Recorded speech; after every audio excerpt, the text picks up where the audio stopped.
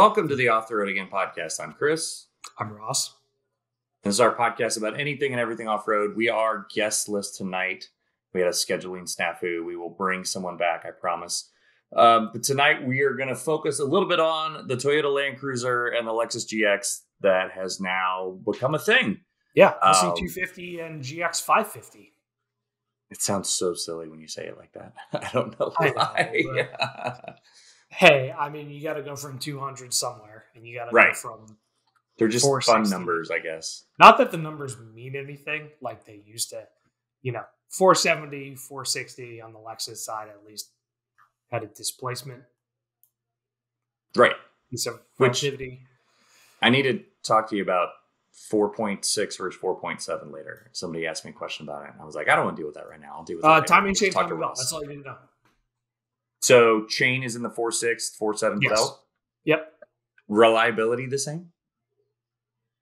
More or less. I mean, more or less. Okay.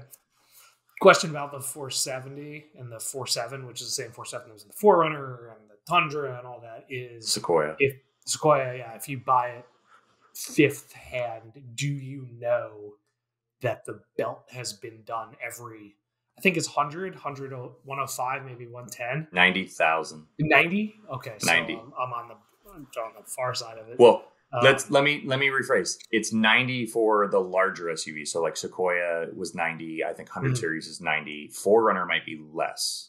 Okay. Or I'm sorry, more mileage, like 100. Yeah, but, less frequent. Yeah.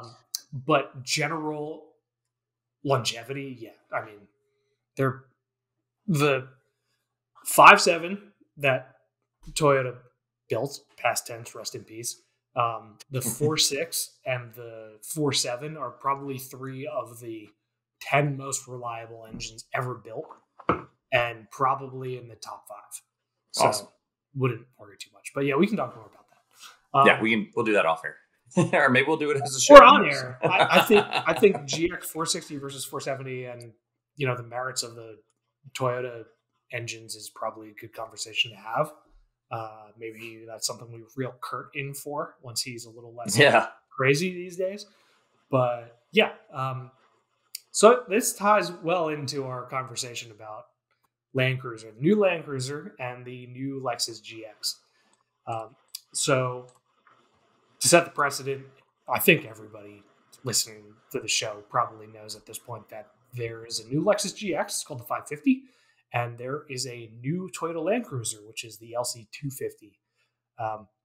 My screen is slowly going to share eventually. My favorite part is my shared screen is live on YouTube, but it isn't shared live for us. So we're going to talk out our asses then. It's the blue one. It's okay. Yes, it's the blue with the white roof. It's FJ Cruiser style, which I fucking love. So, well, it's FJ Cruiser style, which is FJ 40 style. Like yes, it's Toyota style. Which heritage. I mean, it's great. It's the new heritage edition. I think the biggest headline, the two biggest headlines. Okay, let's scrap that. 3 biggest headlines for the new Land Cruiser are number A. Instead of it being a $90,000 entry price, it's 55-ish plus or minus 2, depending on where numbers actually land. Which I presume Toyota's gonna pinpoint based on inflation and everything at the time of the actual on sale date. Point 2 is that it is on the GX platform, the global Land Cruiser Prado platform, instead of the full size LC300 and LX 600 platform. So it's a little smaller than it used to be.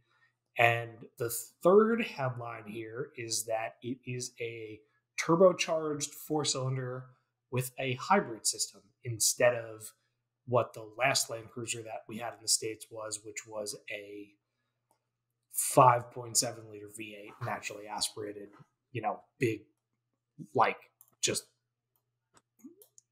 fuck everything, kind of low compression.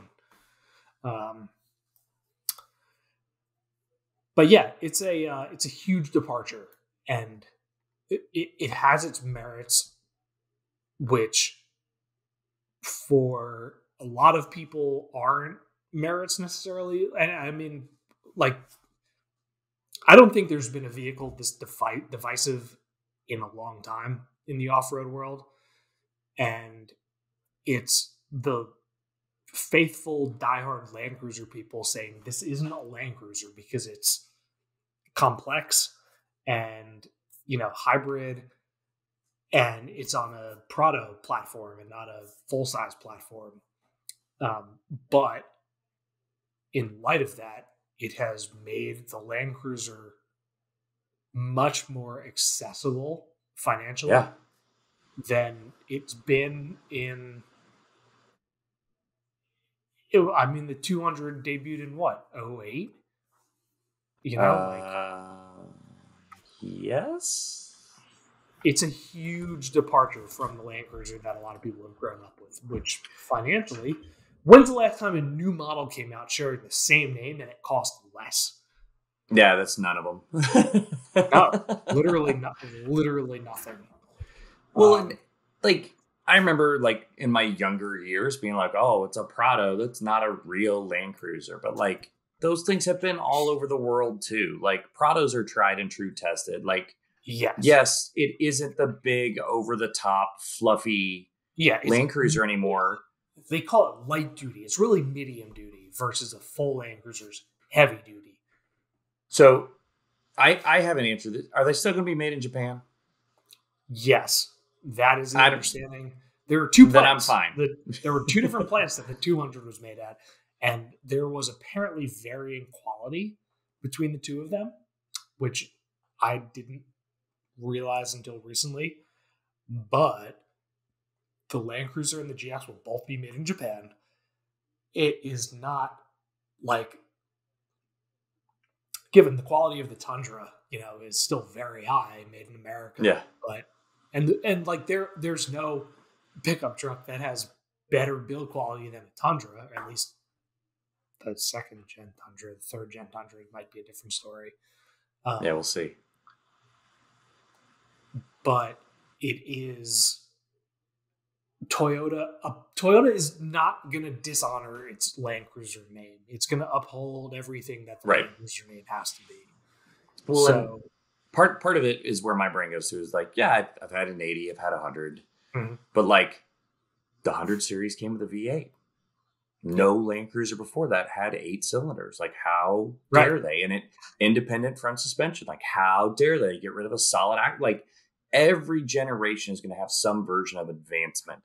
This one just seems to be the biggest departure. And part of the reason is because the LC300 exists everywhere else in the world. Yes. So, yes, you can still get, as a purist, that 300 series Land Cruiser that's going to be a little different. Or buy the LX600 here in the States. Like, that truck still exists for you if you're one of those psycho purists. But, like, the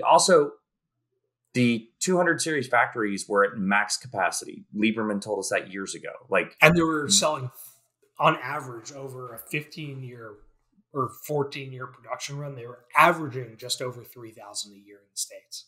Right. And they could not. Right. Horrendous. So it's easier to drop those 3,000 into the Middle East or Australia markets where they absolutely know those vehicles will be sold. Cool. Done. There's 3,000 more units for those guys.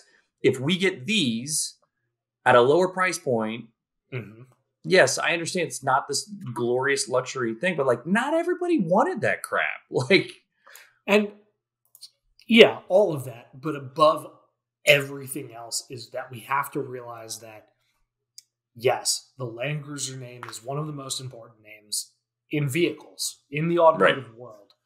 But beyond that, Toyota is a business.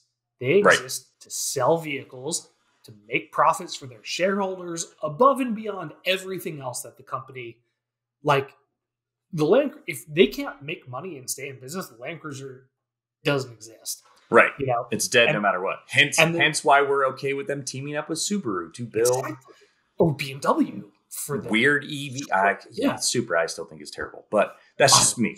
No, but the Land Cruiser. So, and you have to put yourself in the frame of mind of Toyota in this instance. The traditional Land Cruiser buyer, backing up, the enthusiast Land Cruiser buyer, who uses it for 100,000 miles to 300,000 miles and off-roads it, overlands it, and does all their shit with it, is a second or third buyer. Right. Which, as a business proposition, that's irrelevant, Yeah. So the traditional Land Cruiser buyer is somebody who goes into the Toyota dealership and says, I want the most expensive, most reliable, most capable thing that you can sell me. And if it says Land Cruiser on it, they're going to buy it. And there's no there's no viable business case for selling less than 3,200 vehicles a year in the States for a big manufacturer like Toyota. Like, that's what Lotus was selling for a couple of years when they just had the lease. Yeah. It's not sustainable. So call it 60 grand for a Land Cruiser with good options. Yeah.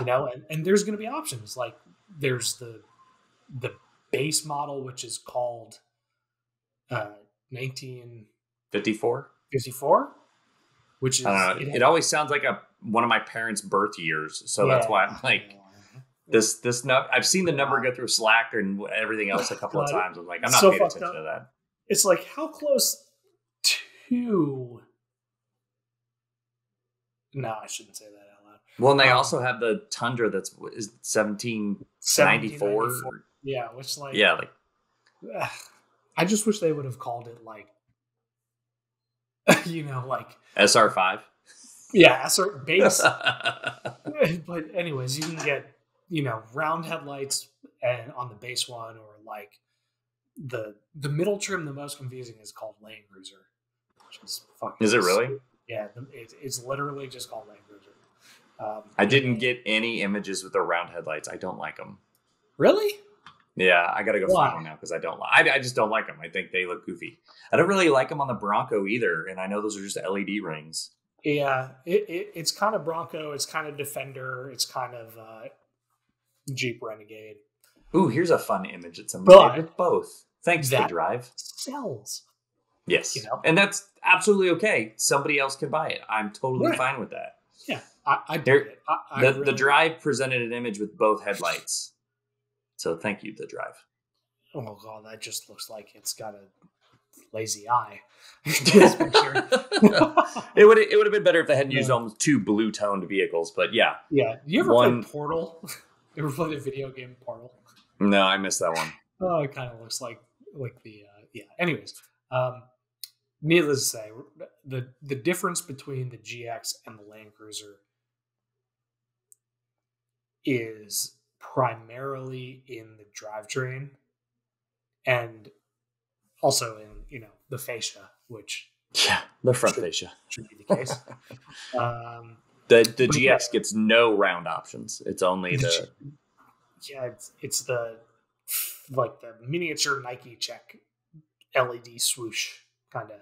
I don't know how else to describe it for people listening. But yeah, the GX gets the twin turbo V6, no hybrid, and the Land Cruiser gets the only hybrid, turbo 4 hybrid only. And Motor Trend kindly has given me the numbers. So the Toyota is 326 horsepower, 465 pound-feet of torque, which is not nothing. Right. And pending it doesn't weigh a metric fuck ton, is actually quite a bit of power.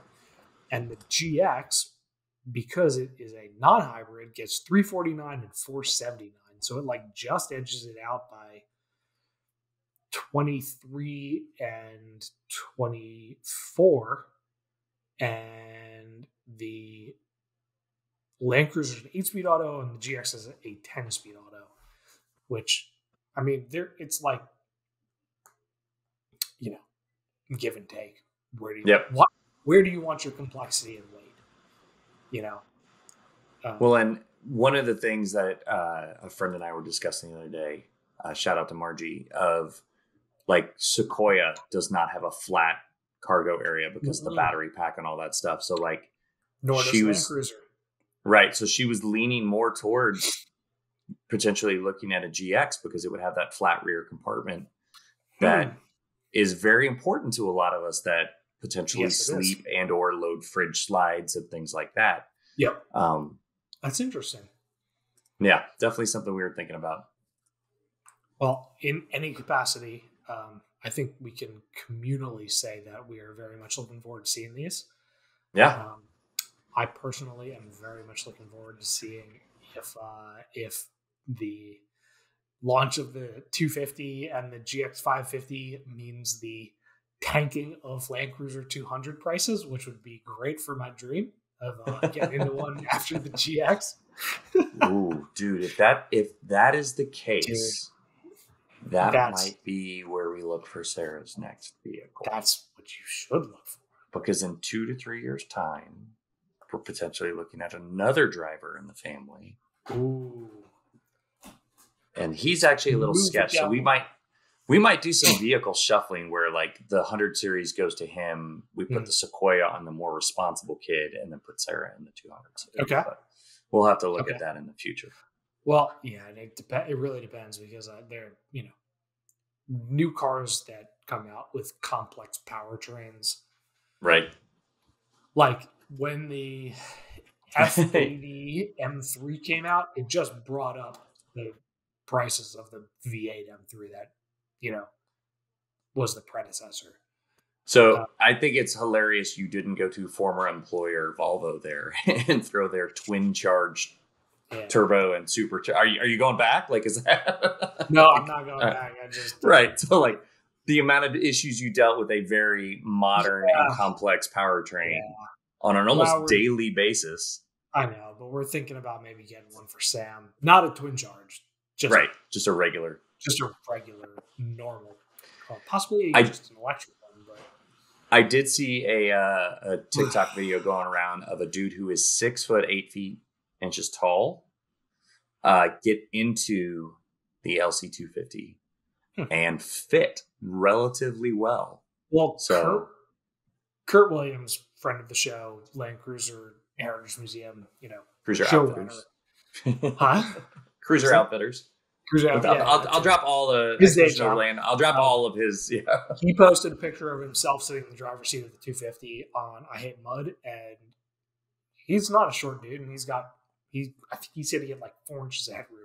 So, and the one thing I called out in those, at least with my friends, is the one I saw the 6 foot 8 guy get into, sunroof equipped vehicle. So he's going to lose 2 to 3 inches. Apparently on the GX, there's a panoramic sunroof, normal sunroof, and a slick top, which I don't think you've been able to get a non-sunroof GX since early 470s. And I know for a fact that since, I think the date, well, as I say, I know for a fact, I don't actually know, but I think since the debut of the 100 series, they have all had sunroofs, including full run of 200. So you can. So it's 1998 on. I think so. And I know for a fact you can get a. Actually, know for a fact, not just saying this. You can get a slick top 250. I'm okay with it. I don't need a sunroom. I do need a sunroom. I don't need a sunroof. Oh. Yeah, exactly. Well, you would. You're very square footage dependent. Boxing my little patio in the backyard. Yeah. I need some contractors to return some texts and emails, as you can see where my brain went. Man, maybe I should do that. Maybe I should just get some fucking glass plating. Dude, the plastic sheeting at like Home Depot is not that expensive. Like, really?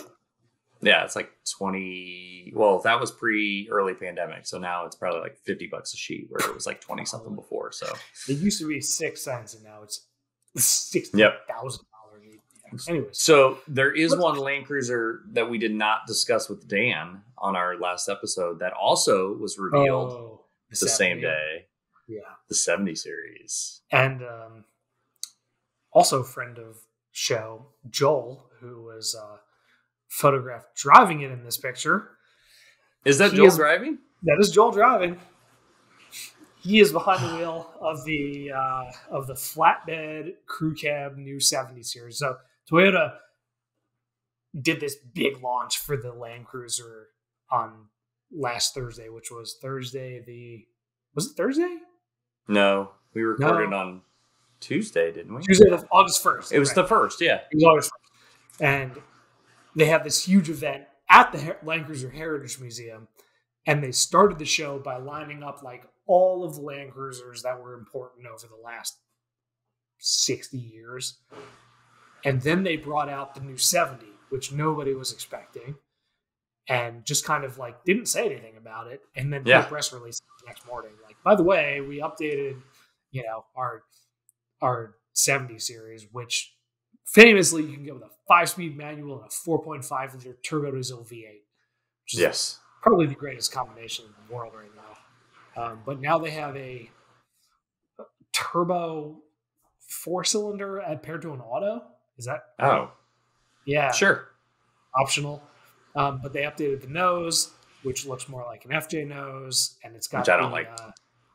Yeah, it's subjective. It would look better on a dark vehicle with a painted grille to match. I think what bothers me is the chrome bumper. Well, yeah, chrome bumpers are just horrible on anything. Yeah.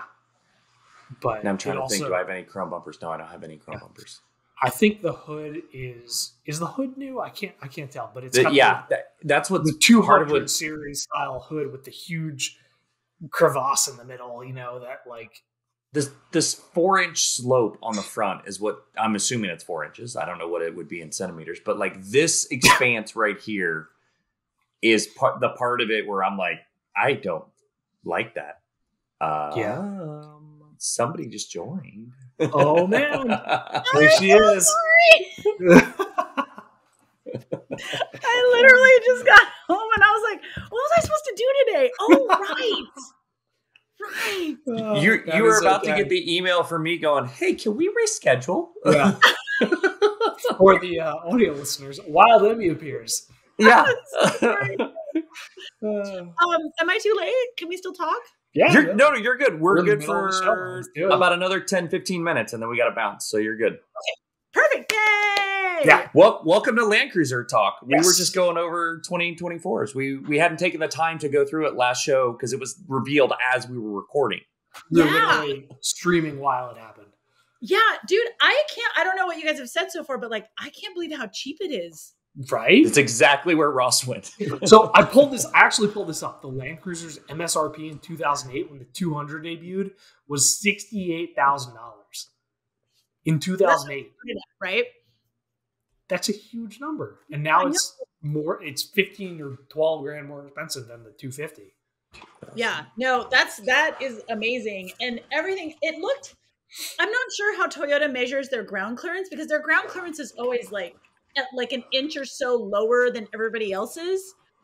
So I don't know if it's actually low or if they're measuring like at the diff or what the story is. But I was like, only like 8.7 inches of ground clearance. That's not a lot, but it's not a lot. So my favorite part of what you guys were just talking about, $68,000 in 2008 is the equivalent of $96,363 right now, which is why everything else feels like it's $100 fucking grand all the time. Like that's why fully loaded 200. That's about what it cost. Yeah, it's fantastic. Yeah, the Heritage was 90. That is nuts. That's a big number. So Eddie, what's going guys? on? You've been. It's been when was the last time we recorded? It's been a hot minute. Yeah, it's been a while. Well, I actually I came down to Baja, so I'm coming at you from Baja, Mexico. Nice. Sweet. Yeah, it's pretty nice. I needed to get out of the heat, and I have a place south of Ensenada on the Pacific side. You need to get out of the heat, so you went to Baja. Well, yeah, but because I'm basically like right at the beach, so I mean it's like 70 degrees here. It's perfect. Okay. Oh my gosh.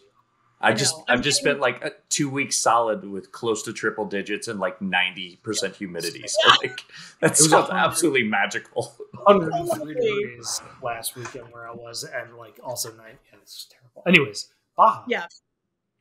So I am down here. I did not take Buddy. Buddy the off-road Miata is moving, but also needs a new drive shaft.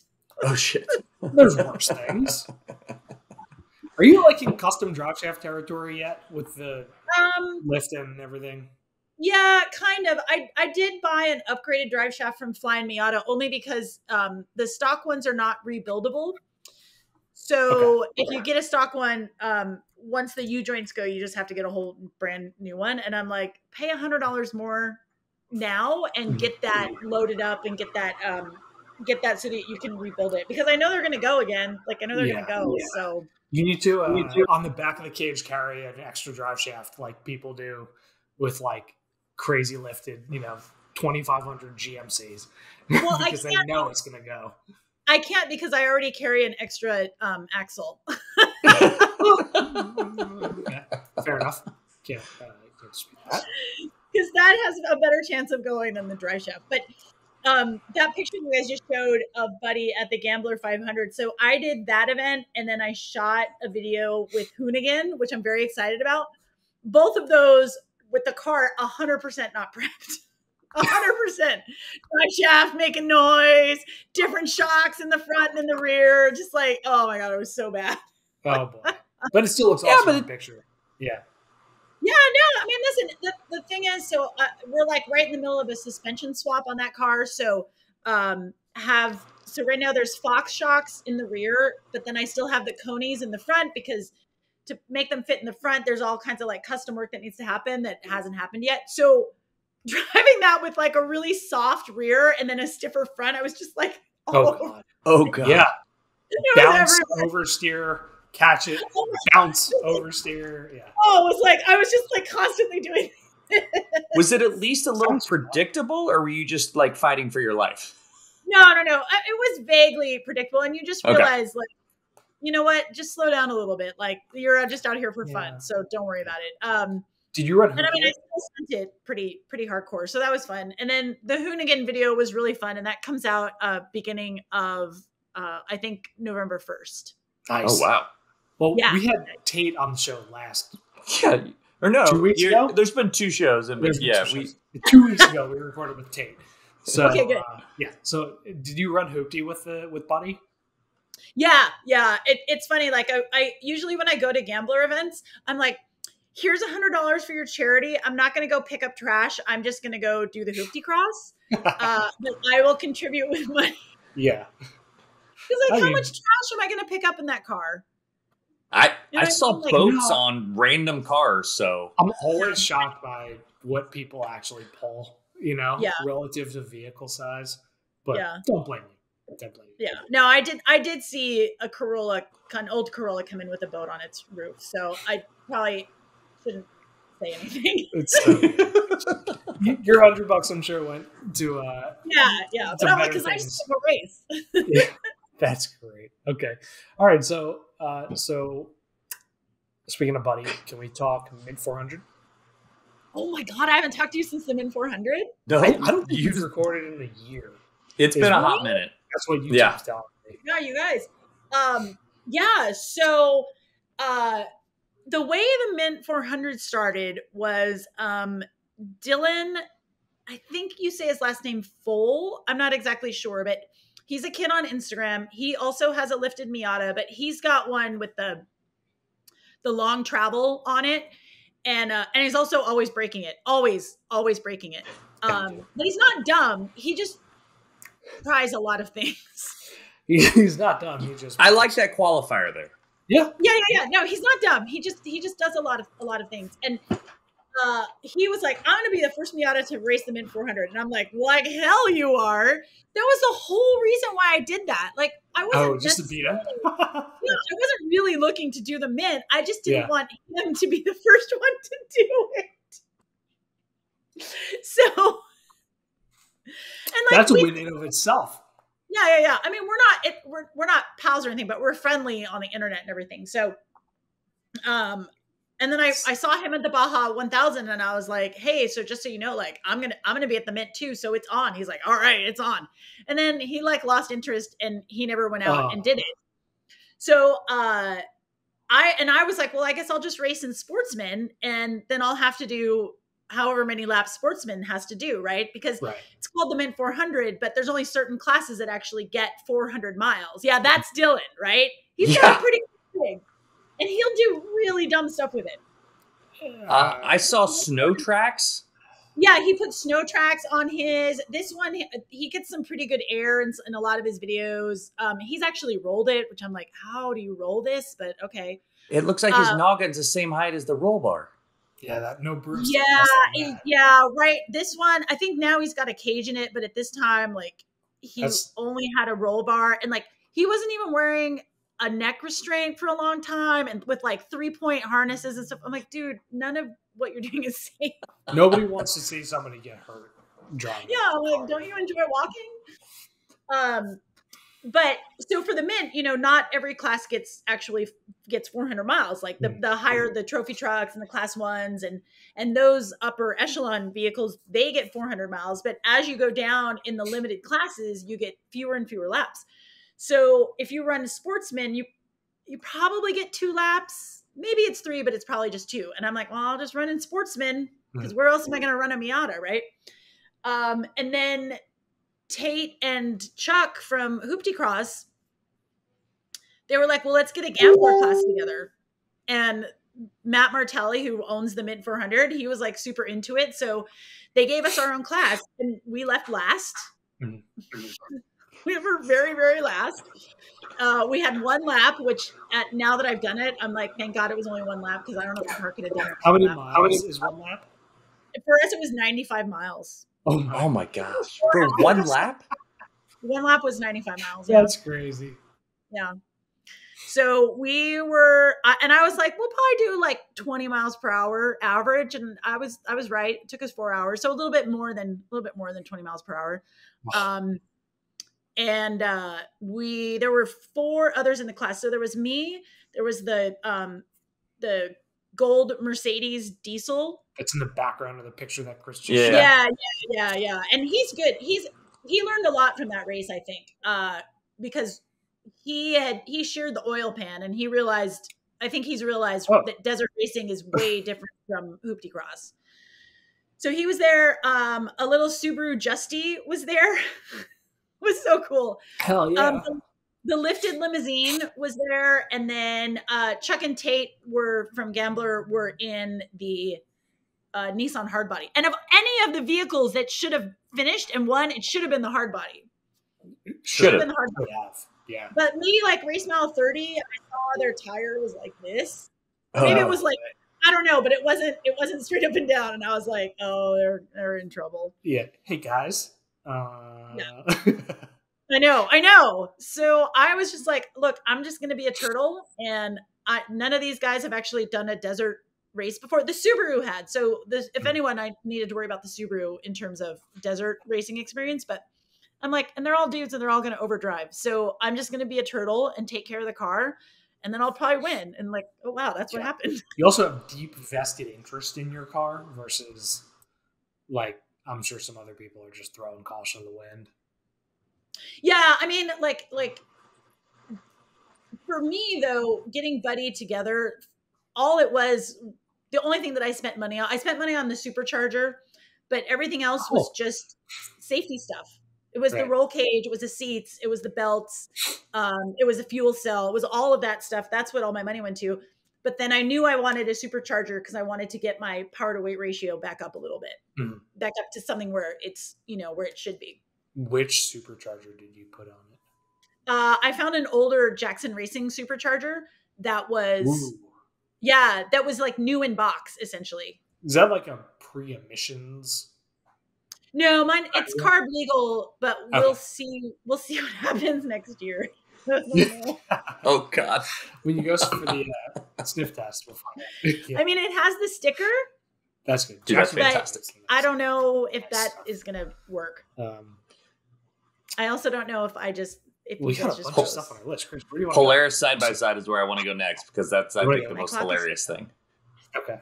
Why is that hilarious? Because it's the thing that you and Camille and I have all traded texts about. Like, you're gonna have to tow it to get it anywhere. Like, yeah, but then I know that's like side by side life is towing anyway. Yeah, and then but I don't own a truck. Worry about how bad you fucked it up. Oh my God, that thing! Oh wow! Yeah. So you drove the Polaris Expedition. That's a car. It's priced like a car. It's a car. I mean, listen, there was a lot of great things about it, right? It will go over anything. Can we set the stage for the listener? So it's a Polaris Ranger, a crew cab Polaris Ranger. It's the 1000. Is it the Pro Star or is it the triple?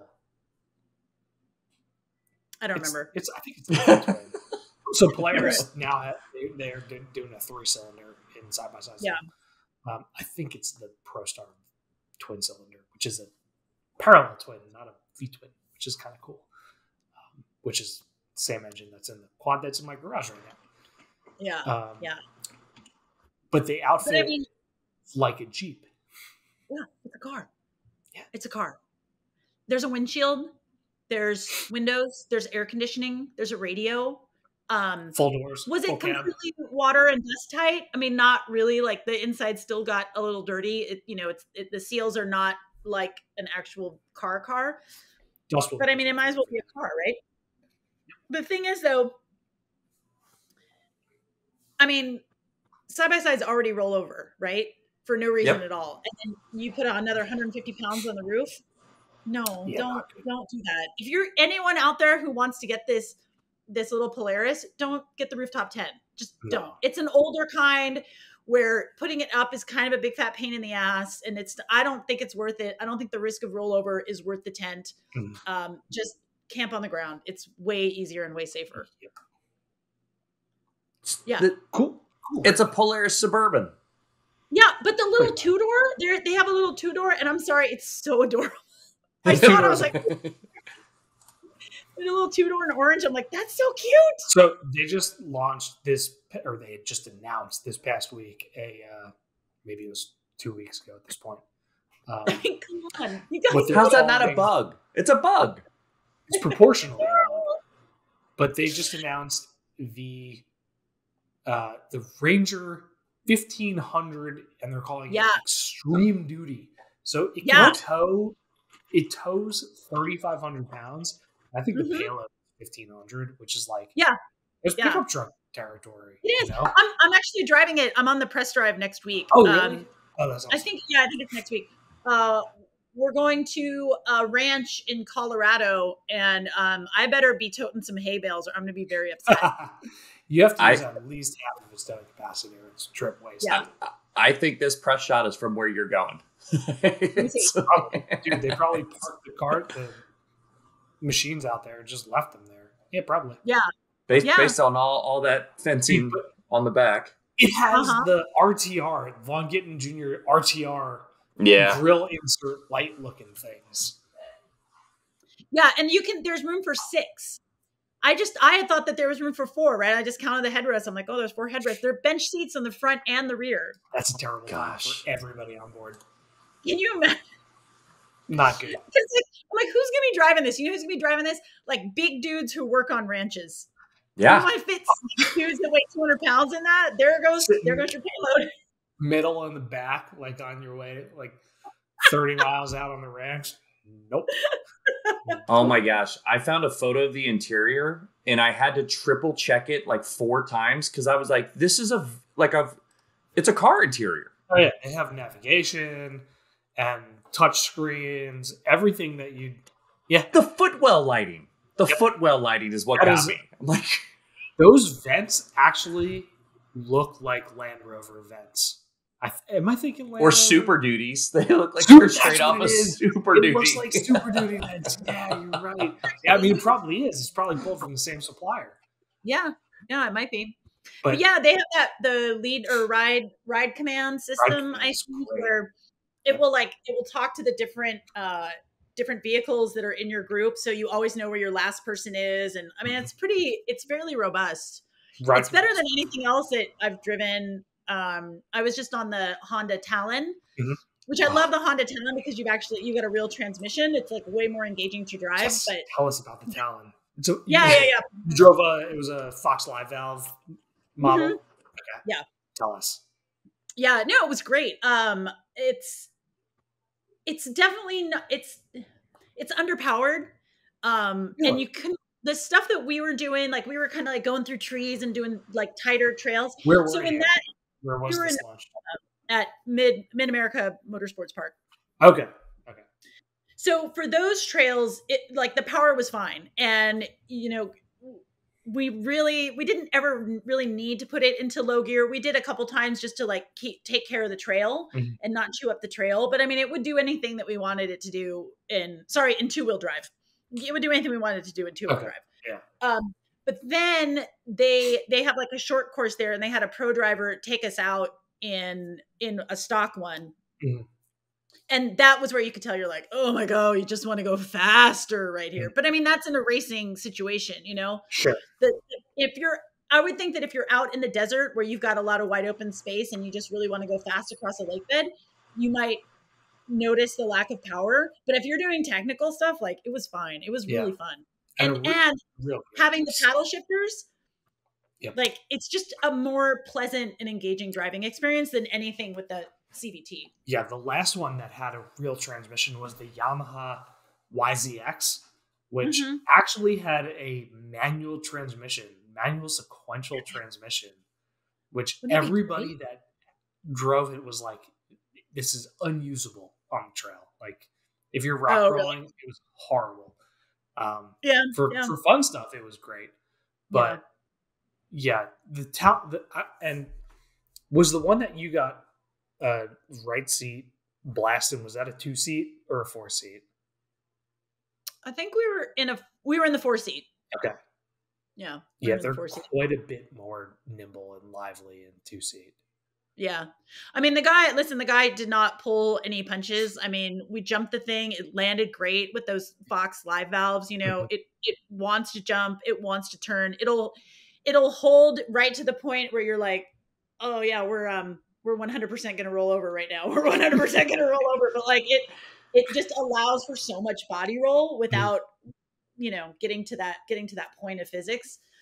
That you can really toss that thing around. Yeah. And live valve is awesome. Live valve is like, I'm trying to think of the easiest way to describe it. It's basically like there's constant like millisecond monitors that like KDSS in a Toyota or a Lexus like offsets the opposite side. That's kind of what live valve does. It like knows what's about to happen and preloads the right side if you're going into a left-hand corner. It's smart. It's smarter than we are.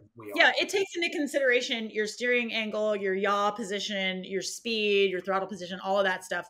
And basically takes that in every, I don't know, it's probably like 20 times a second or something. Yeah.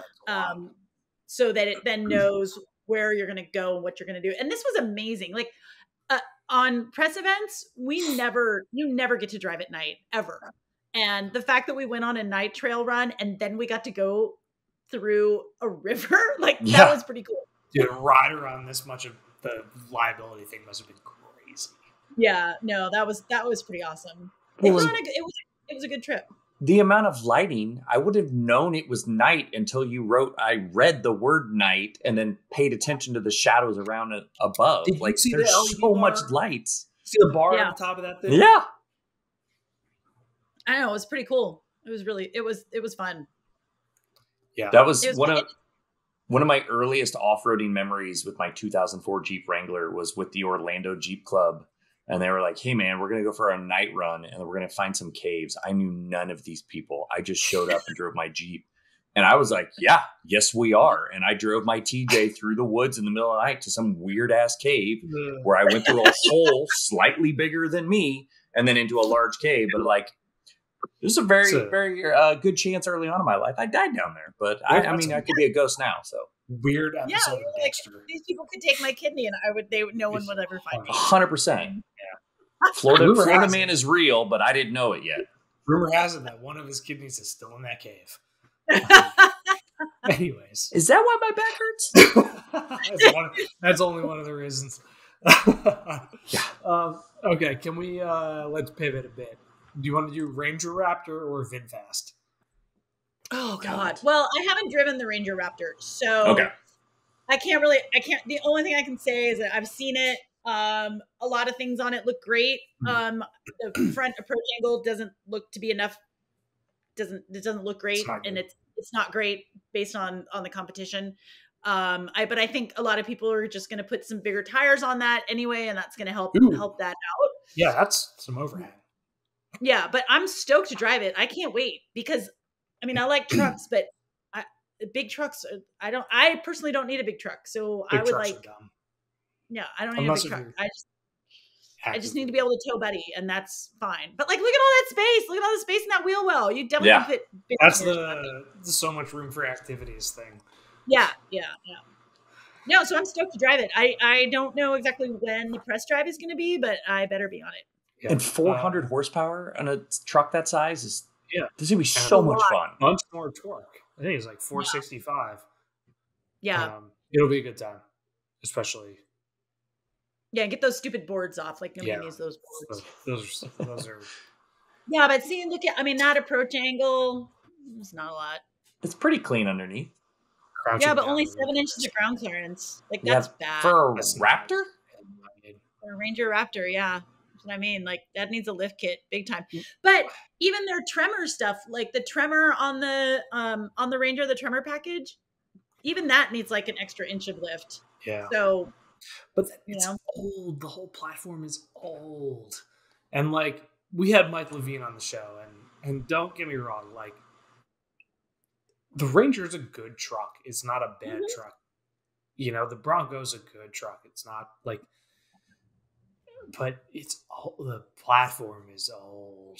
It's like, Chris, what do we always joke about when we talk about it? Like who was president when it got launched?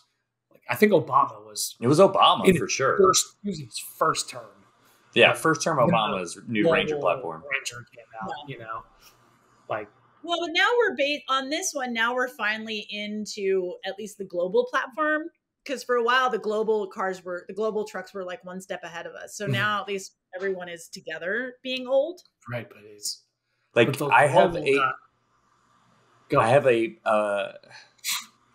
taken many automotive trips, but one of them was with Ford up to Dearborn.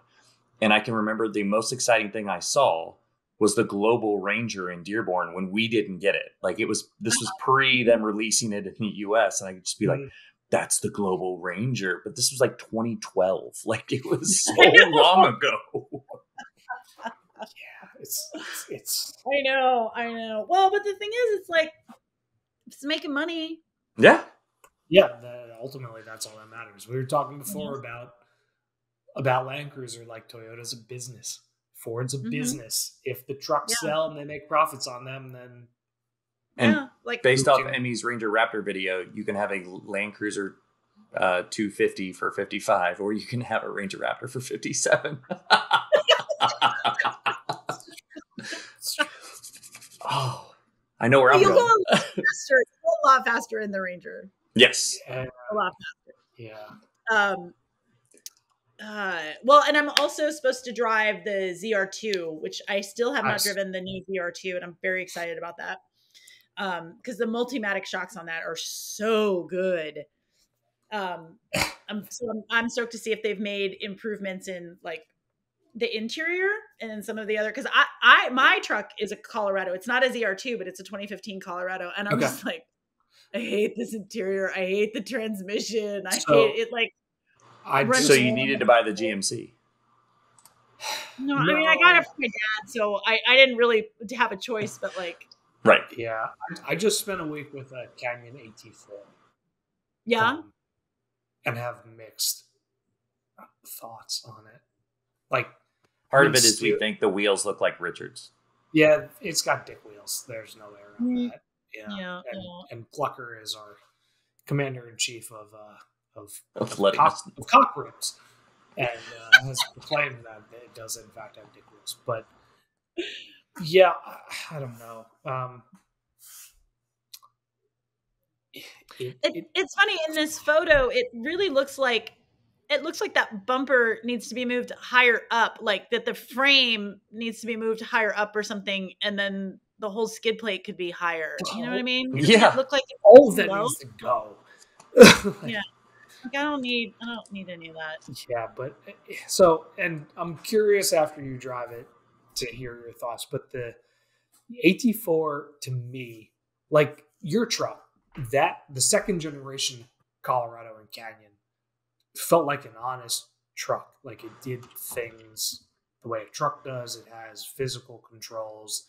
Yeah. Everything is kind of been normalized for a mid-sized truck at that point. And the new Canyon AT4 to me felt kind of cheap. Like everybody was talking about, the headlight switch moving to the screen instead of being a physical switch. And that kind of mentality about them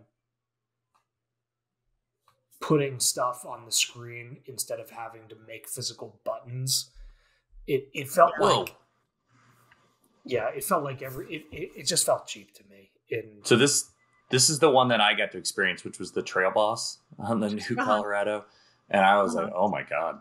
It is, everything was black. Everything was cheap plastic. I wanted out of it as soon as possible. Also, whoever decided, whoever chose that location for the vents in the center should be assassinated. Where was it? I would assume that's Photoshopped, Russ. Oh, yeah. What do you mean? There's no trail in any of that imagery. No, the vents. The vents. HVAC These ones down here? They don't do fuck all in that spot. Yeah.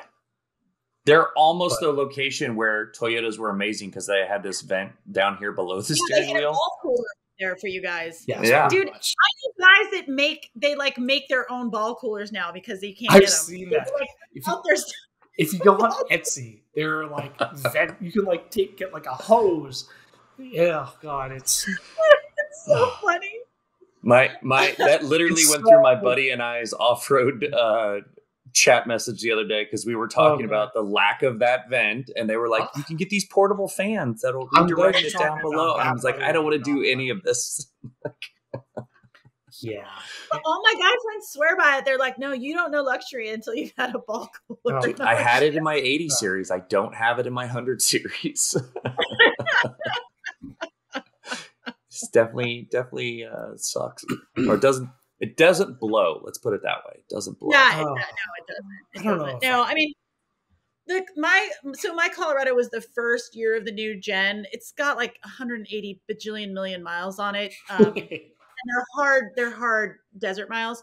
I was saying, this is a truck you raced, isn't it? Didn't you borrow it from your dad to race Rebel once? Oh yeah, but that's not a race. I mean, that's a rally. It's not a race. But I mean, yeah, it's some hard off-roading. But at least you don't have to worry about speed. But at least it's got total chaos, upper control arms and king shocks and a lift and that kind of stuff and BFGs. Can you send us a picture of this thing? This is not just a Colorado. This is like got some shit going on. Well, you'd have to go way, way back in my Instagram, like to 2016. I went straight Google. Okay. It was 2016, right? Is that when it started? We had polka dots on it at that point. But the problem with that truck, what I'm finding is in hot weather. No, that was a ZR2. It was the year before. Yeah, sorry. In hot weather, and when I'm towing Buddy up a hill, the truck's like, you know what? I'm gonna do this with my temperature gauge. I'm just gonna keep going. I want to keep going. But look at me reading. And I know not a lot of things. I mean, I'd like to think I know a lot about GM stuff. Oh, the polka dots are great. Oh my God, my headlights are not that clear anymore. Well, that's a staple of GM stuff. But the colder thermostat should fix all of that. Do like but what thermostat? Just get you can just swap a thermostat and it'll open it sooner. Oh, okay. And it'll just run colder. Okay. That's like a staple of GM simple longevity mods. Well, yeah. I mean, and I'm like, it's supposed to be able to tow 7,000 pounds. It has the tow package. Buddy and the trailer is only like 4,000. I'm like, this should not stress you. Mm-hmm. This shouldn't stress you. But going up like Highway 62 up into Yucca Valley, it's like, I don't want to do this at noon. Yeah, no. Towing can be so stressful. Yeah, no. Also, the truck is not nearly as clean as this anymore. It's so messy. It's exceptionally clean in that that picture. I know. The whole thing needs a detail. Does it though? Yeah, it's a good truck. You care about it enough. I do. It's getting me through a lot, especially right now because I can't really take Buddy down here. So having the opportunity to use the truck instead of the Mazda Speed Miata is really nice. I was just say your other Miata. Yeah, like I'm not taking the fucking Mazda Speed down here. Forgot that you have that. That's fun. Oh, she's so cute. She's the best. Oh, somebody was selling one here for like $5,000. A Mazda Speed? Yeah, I wish I had $5,000. Oh, dude, that's worth it though. Is there? That's really cheap. What's wrong with it? 170,000 miles. Okay. Yeah. Which doesn't scare me. It's like, wait a minute. That's lower than every vehicle I own. That's lower than probably half the vehicles that I have owned. Because the Sequoia is at 219, the 100 series Lexus is at 202, and the Suburban's at 180. Well, would you like to buy why do you own a Suburban? Huh? Why do you own a Suburban? I have 4 kids. Oh, okay. Never mind. Yeah. That tells the whole story.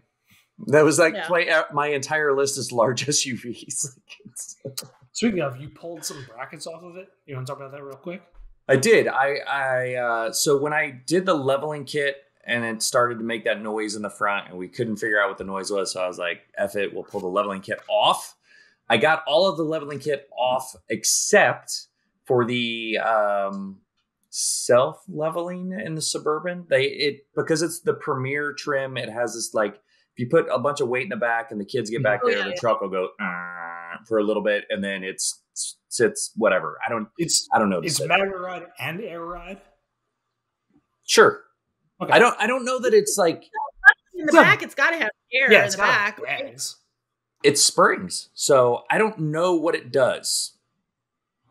Yeah, I have to do a Google. Yeah, that's weird. Yeah, but when I install the leveling kit, they literally give you this little piece of metal that's maybe 3/4. Yeah, it's about 3/4 of an inch tall. It's got literally a hole at the bottom and a hole at the top. And so the hole at the bottom is for a new bolt to go into the original hole. And then it basically lifts up the little suspension arm thing that understands where the height is. And I took the kit off in March. And so have just left it. So the truck has kind of looked like a Red Bull F1 car from a couple of years ago. It's definitely got the rake. And I took it off today. And to be honest, I took it off, but also part of today was, first of all, it was the first day in a while. It wasn't like 1,000,000 degrees outside. And so it was relatively low humidity. And so it was just nice to be outside today. And it allowed my 15-year-old to also play with changing tires. Like I let him run the jack. I was very nice and let him use the floor jack and didn't make him use the bottle jack. And so this is I took a shot of the bracket. So this is the new bolt, is the bottom one. And then the top piece is one of those pieces that spins inside of, as it's got the wrench on the outside parts. Why is it actually it's got oil on it? That whole thing. I used PB Blaster to loosen everything up and hadn't wiped everything down before I took photos. So that's all it is just moving that stick. And it was not a stick, but pretty much just up. Yeah, 1/2 inch to 3/4 of an inch higher is what it was part of the kit.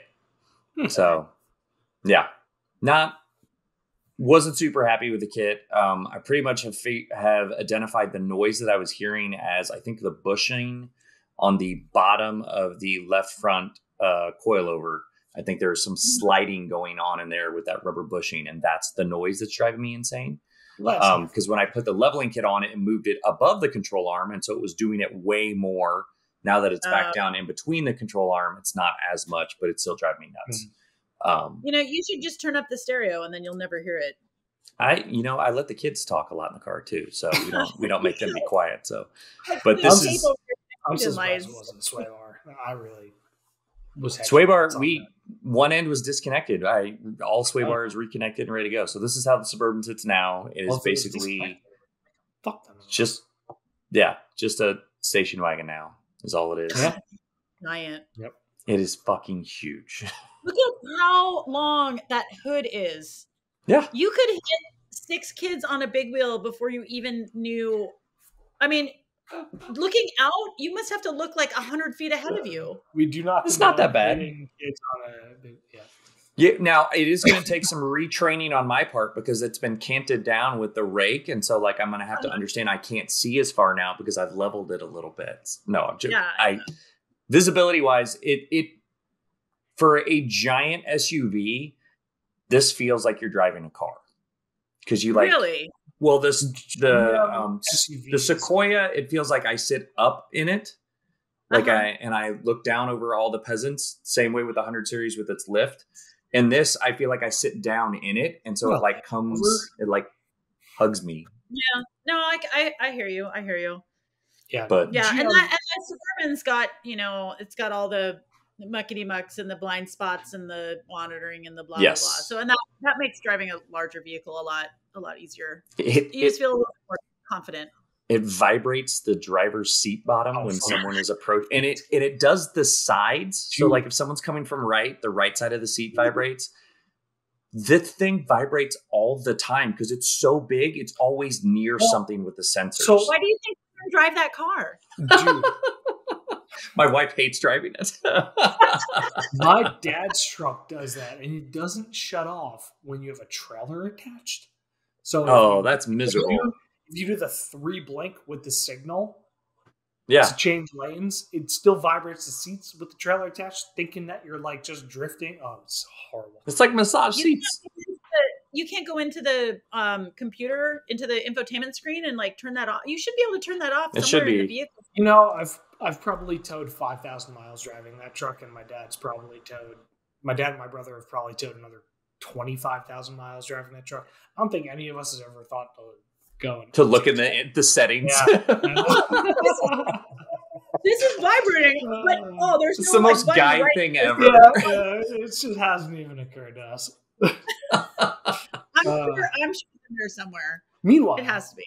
I just went through my settings the other day to change how the truck unlocks and doesn't, like, instead of like I never have to hit 2 buttons to get all of the locks open anymore. You can just turn that shit off and one touch they all open because it's always me and all the kids. Yeah, right. Like I want them all open. Dude, cars are they're just computers. They're computers at this point. And yeah. And I'm just like, I don't know. Like I drove a Lucid the other day that I can't talk about yet, Sapphire? except that it was. Well, we're friends with Jeff and Johnny, so we've heard some things. They may have drag race one. They may have. Drag race one, I guess. I did not. We were on public roads, which was that's a lot of car for public roads. Wow, $250,000 worth of car on public roads. Yeah. I had a babysitter, obviously. Yes. But you just look at it and you're like, you need a computer science degree now to fix anything. Yeah. You know, or any of like if you're in the Rivian or probably even in the Land Cruiser with all of its special things and KDSS, like if that stuff breaks on the trail, like what are you gonna do? I've deduced that not get home anything newer than like 2020. Because like at that point it becomes a computer science degree, not a mechanical. I think you need to drop back a couple of years on certain vehicles. I think you need to go down to like 15. No, but like a 2020 Land Cruiser is the exact same as a 2015 Land Cruiser. I mean, yeah. Like, I wonder if the like younger kids now, if there are even any enthusiasts left, but if them growing up where their ecosystem is in these computerized vehicles, if they'll grow up understanding better how to MacGyver that car, whereas like we started with mechanical cars and now we're like living in the middle of this switch, and it's like but like if you grow up with it and that's all you know, that you're able to then understand those electronic and computerized rules so that later you can learn how to break them to improve your vehicle or fix it yourself when it breaks. I don't know the answer to these things. It's definitely going to be a thing. An answer to that. Yeah. When's the embargo on the Lucid? The 8th or the 9th. I think it's the 8th. August 8th. We could talk about it. Oh no, we're live. This does. I am live right now, so you can't do that. Hold on, let me go look at my. But I wrote about it for Green Car Reports. So people can read about it then. I think it's August 8th at 6 a.m. Pacific time. I know, embargoes are weird times. Yeah. 12:01 a.m. Like, what?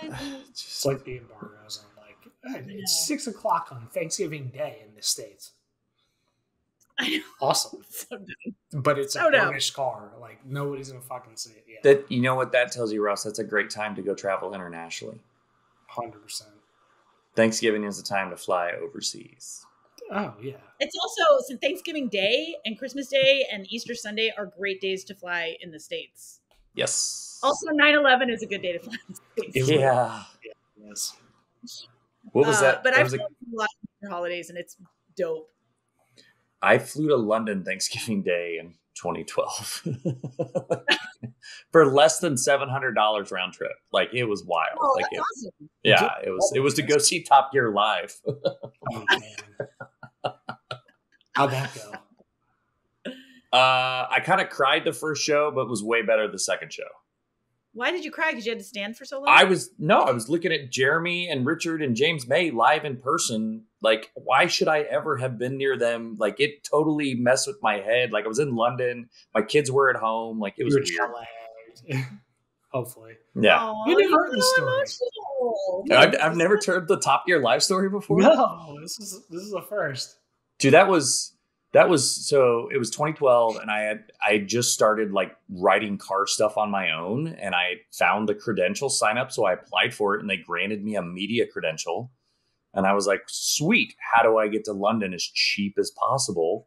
Because I was still a middle school teacher at the time. I didn't have any extra money, so I started selling stuff. And then because it was Thanksgiving Day, I flew out of KC, flew to Houston, then flew to London overnight. And then this was very early in Airbnb days, and stayed. And also didn't understand a ton of European culture. Like, they don't call them their husbands and wives. Everyone over there is a partner. So I thought I was staying with a gay couple. Turns out it was a man and a woman. Had no idea because he referred to his partner Cece, and I was like, well, that could go either way. But yeah, I didn't care. Stayed in a tiny room and rode trains everywhere and went to Top Gear Live and got to see the Stig sliding stuff around in that big Excel center in London. And it was amazing. It was great. I highly recommend. Yeah, Not too bad we can't do that part anymore. Yeah. Not that the three of them are. Anyways, we can. Yeah. They have definitely aged a lot in 11 years. Yeah. I mean, haven't we all? Hang on. I don't know what you're talking about, lady. You look the exact same. It's been 3 years we've been doing the show. So except my hair's longer because this is all my COVID hair. That is true, but COVID hair. So I'm planning a trip to Sri Lanka. Ooh. I have a friend who lives there, so I'm gonna go see her in September, and I'm planning on renting a tuk-tuk and driving it around Sri Lanka, and I'm very excited. Yes. So the only other international travel I have in my life is I lived in Bangkok for 3 years, and tuk-tuks scare the crap out of me. Oh no, dude! I have so many plans for this tuk-tuk. So are you going to do stories on tuk-tuk living? Yeah, I hope so. Okay. I hope so. I need to start pitching something around. I don't think tuk-tuks apply to like green car culture. No, dude, because it's just a dumb thing to do. It's like when I rode the monkey bike in Mongolia. Like, I know. You know what I mean? I know. It's gonna be stupid. But so there is a from Kenya to Cape Town and 2 tuk-tuk stories on Expedition Portal. So there is an audience. Okay. Yeah. Okay, cool. Well, I just signed up with the Adventurous to do their tuk-tuk thing in the Himalayas. Oh my gosh. So we're gonna do that in next July, I think. Yeah, July. That's fantastic. It's 12 horsepower, you guys. How are we going to get it through the Himalayas? I have no idea. Pushing it. If there's a will, there's a way. It's going to be so much fun.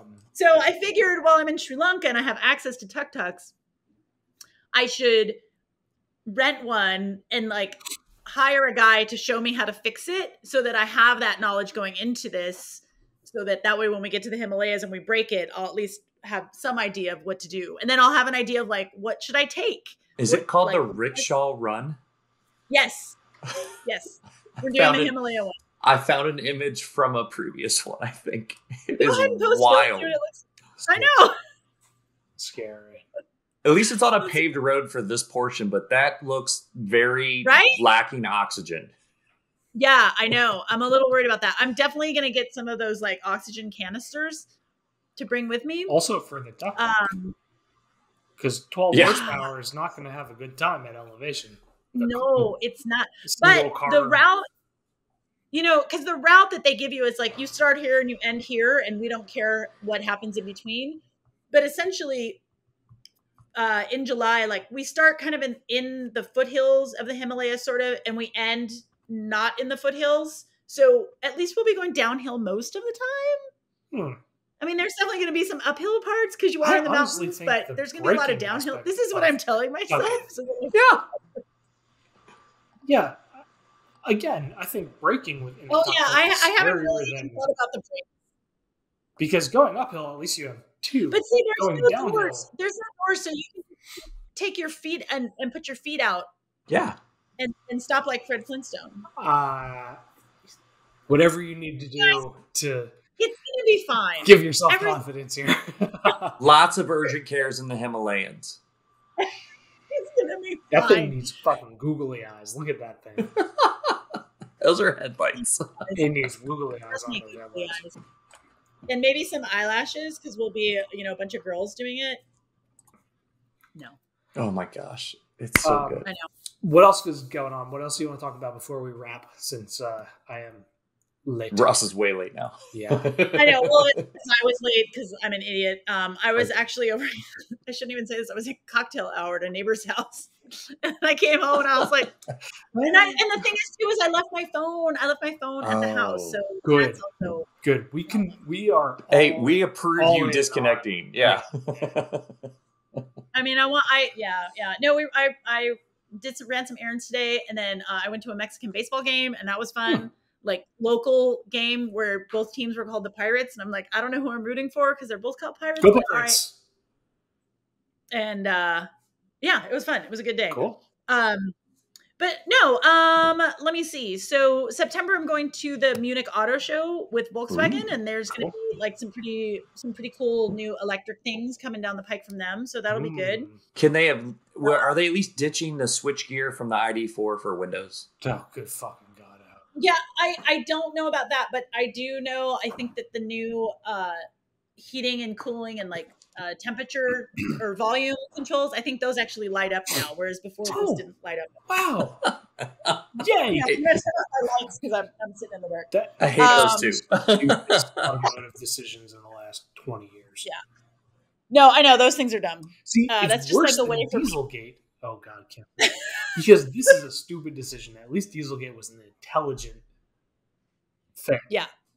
Horrible thing to do, but intelligent in its horrificness. There's some light. My favorite part is how many images exist of this dumb switchgear. So you're going to? I know. You're going to the Munich. Going to the Munich, then going to Sri Lanka, and then I'll be doing something that's so dumb, right? The same switch for the back of the mouse. So dumb. And then I have a thing happening, maybe a cool thing with Ford, but I don't want to jinx it yet, so I'm not going to talk about it. And then going to do the live show for the Rebel Rally. Ooh, yes. Yeah. Because you guys aren't competing this year, right? No, we didn't compete last year. We're not competing this year. Although Rebecca might be there with another driver.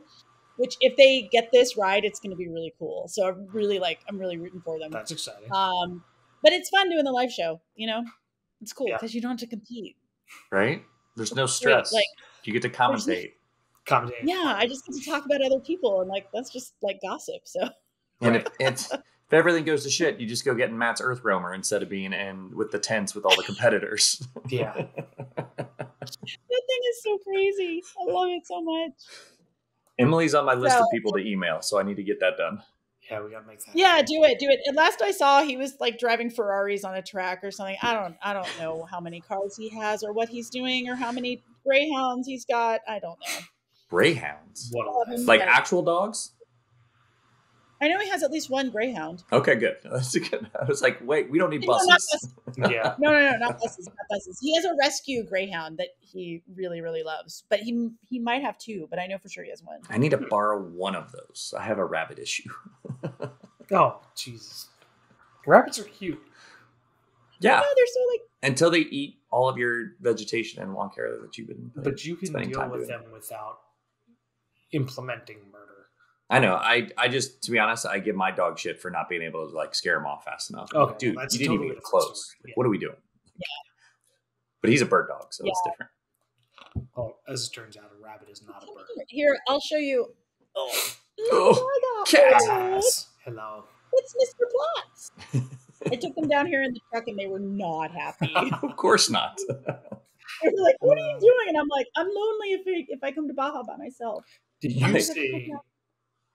We're doing real automotive journalist nonsense here, but I know. David Tracy found Yes. cats in the what was he calling that ZJ? He's got like the I holy don't know. grail of ZJs that he's Yeah. Something like that. and Yeah. it had cats inside of it. But no, it got even worse because then he had a possum. Oh, God. That's really not good. The possum went in there to eat the cat food. So I don't even know if those cats are still there.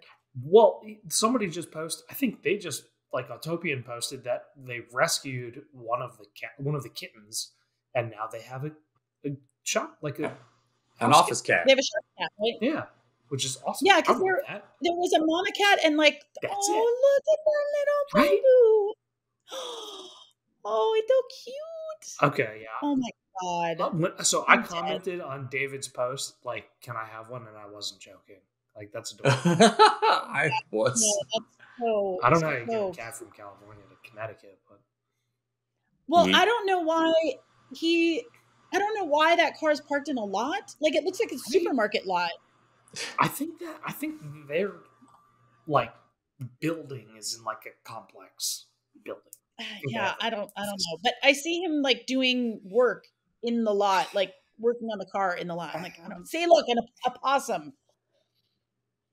Yeah, And let me tell you, California possums give zero fucks about anybody. Well, there's They the don't- issue. they- The window's open. Well, I think he's leaving the window open for the cats. Oh my gosh. He's gonna get raccoons in there too. They're trying to entice it out. Like, when you get like the cattle taser. And the that's stick. the most David Tracy story ever, right there. Like, just perfect. Oh I bought the my God, ZJ, and all I adore know was cats. him. Those two are so. Him and Jason are they're so wackadoo. I love them so much. You know, I think we were all kind of skeptical collectively about Autopian. Just because launching a new car website these days is like, it's 1 in a million, you know? Yeah, But yeah. if there was anybody that was destined to succeed through their, like, just being eclectic, it was them. Yeah. And, like, it seems like they're doing okay, you know? They have cats. Well, because They they're have really ZJ the only cats. place. They're the only place where they really cover that wackadoo stuff. I mean, Jalopnik used to be that place, and it's not really that place anymore. It's not really a place anymore. Is it a thing? I haven't been on a jalopnik thing in forever. God, I don't think. Yeah, no, it's still Years. around. I still read, and I've written a couple of pieces for them. Recently. So they're still around, but I always went to Jalopnik specifically because I loved David's engineering stories, and because he's able to communicate them in a way that makes sense. His JL Wrangler thing was awesome, and I still go back to that sometimes. Trying. Every time I get confused about crawl ratios, there's an article that David wrote for Jalopnik that I just like call up and I'm like, okay, wait, what's the math again? Yep. Oh, right. And then I went there because Jason Torchinsky just had the weirdest crap. Yeah. And I'm like, I love it. Tell stories about taillights. And Yeah, now he has access to Bo Bachman stuff too, which is also weird and fun. Like, I know. It's yeah. so great. So, no, I think I'm a vinyl member at at the Autopian. Ooh, nice. I'm pretty sure I'm a member of Vinyl. I wasn't going to go for the Corinthian leather. That was a bridge too far, but they just introduced a new level. Cloth for the cheap bastards. Like nobody else can get away with that. Like this is. I know, right? This is where we've been. I know they're just so great. So good. But yeah, I literally love that they said we're introducing a new tier for the cheap bastards among you. Like they, like and so like that's what Jalopnik used to be, that kind of like irreverence, and then now they don't, So I don't know. Yeah, David, if you're listening, send me a cat. Don't send me one though, because I have two, so I don't need any more. But I was just say, like, while I was working on you can send Chris the possum though. Chris wants the possum. Fuck no, I'm out. Those things are terrifying. Well, your dog won't do anything about it, so you can't. No, he messes with raccoons and possums. I'm like, dude, get back in here. Like, I don't need any diseases. Like, yeah, you know what's not fun? Rabies. Exactly. Yeah, no, it's not. I had it once, and I'll tell you, it was terrible. No. Oh, people actually get it. And like, that's the clip we'll promote the show with. Emme going, I had rabies once. It was there. No. Do it. I don't care. Yeah. It'll be funny if the AI clips that out for us. Seriously. You know when podcasts used to go, like the episode title used to be like a joke or a catchphrase from the episode? Yeah. This one would be, I had rabies once. I'll probably tag it with the Land Cruiser stuff at the top. But yeah, that makes sense too. Right. Or I need a greyhound. I've got rabbit problems. Right. Either one. Exactly. Yeah. All right. I'm going to wrap the show up. On that all right, disturbing and potentially rabid note. Yeah. Rate and review the show wherever you listen to podcasts, please. You can like and subscribe on YouTube. We go live now. It's not a standard night because people's schedules in the off-road world are amazingly complex. So we get shows when we get shows. You can follow Emme. She is at YeahBuddy on Instagram. No, yeah, Emme. What? Oh my yeah, gosh. Emme. Why do I do that every show too? I did it the last time you were on. You said YeahBuddy? Yeah. It's Emme. And I know it too because I just looked at it for an hour. I can fight you. I just can't say it. I'll send you a case of Diet Dr. Pepper for that mistake. I apologize. Oh, okay. Thanks. Follow Hooniverse, the real Hooniverse on Instagram. I'm not promoting the Twitter anymore just because nobody's reading it. So we do have an Off the Road Again podcast threads now. If you guys want to get on there, you did that. It was like I went in. We should do that. You said no. You are correct. You said we should do it. And the reason I did it is when you sent the, whatever the latest car you drove that we didn't talk about, to approve that post for the collaboration part.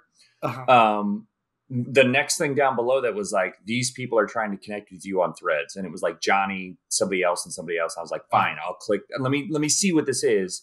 And that one click activated it. So I didn't actually do anything. Okay. So yeah. So the podcast is on threads. I'm those cars that we didn't talk about. We should talk about them soon. Yeah, we can do it on the show. Yeah. Ross is not like the one from Friends. I'm at Overlanding Dad. And we did a show. Thank you, Emme. Yeah. Thanks, Emme. I'm sorry I was late, you guys. And well, the best part of this is I don't have to send another email. Just the one to say, here's the show.